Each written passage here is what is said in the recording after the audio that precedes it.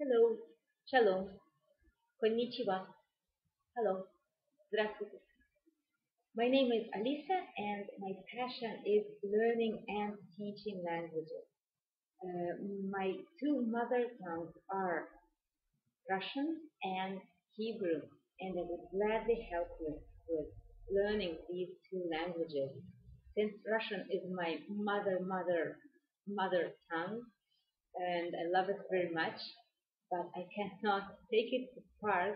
I would gladly help you as a community tutor and offer you a speaking practice with pleasure. As Hebrew is my second mother tongue, and I know very well how it works, and I know how language acquisition works specifically for Hebrew.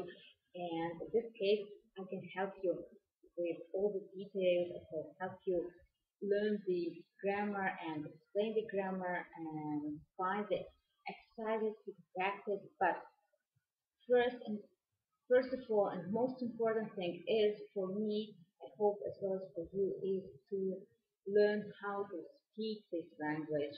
This is my first principle. This is something I really believe in.